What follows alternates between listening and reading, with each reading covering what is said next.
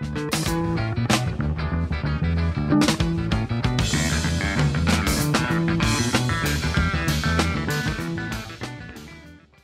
guys, today I'm going to do a short video on a bandsaw box trick. I'm not going to show you how to make a bandsaw box.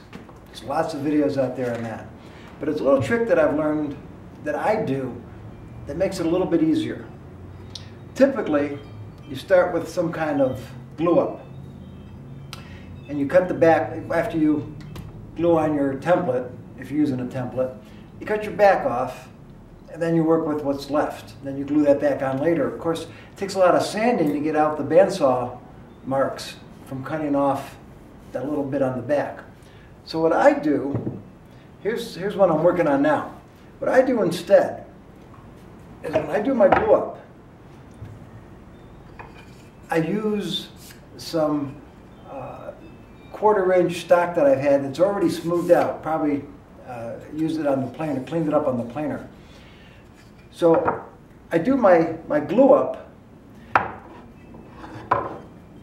and I take this block, and I go ahead and I've got my template on it, and I cut out my drawer, and then I sand it.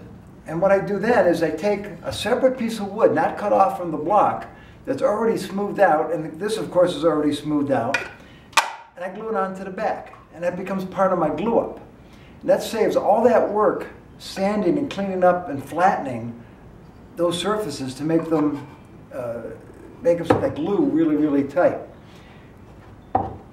And then you're essentially left with the same thing, with your back on and your drawer. The drawer, of course, you have to do the traditional way: cut the front and back off, take out your drawer part, and glue it back together, and then you have it. So I think that's a little easier. Here's another one just to glue up without the template on it or anything. And here's the back that I'm going to use. And after I cut out my drawer, I'll just glue this on.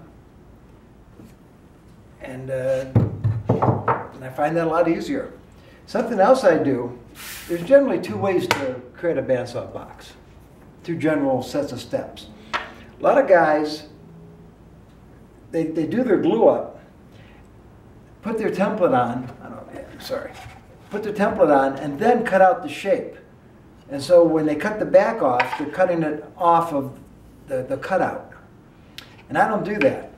What I like to do is do my glue up, get ready to prepare my back piece. Then I'm going to cut out my drawer. And after the drawer's all done, then I'll cut out the shape of my template. So I do that as a later step rather than up front. Again, it's just what I do. I find it a little easier.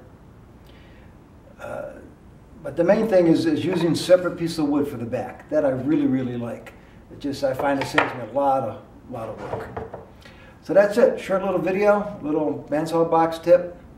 I hope you liked it. If you did, give me a thumbs up. If you like my videos, please subscribe. And don't forget to click on the little bell icon so you'll be sure to get notifications. And if you have any questions or comments, please leave them and I'll get back to you. Thanks a lot.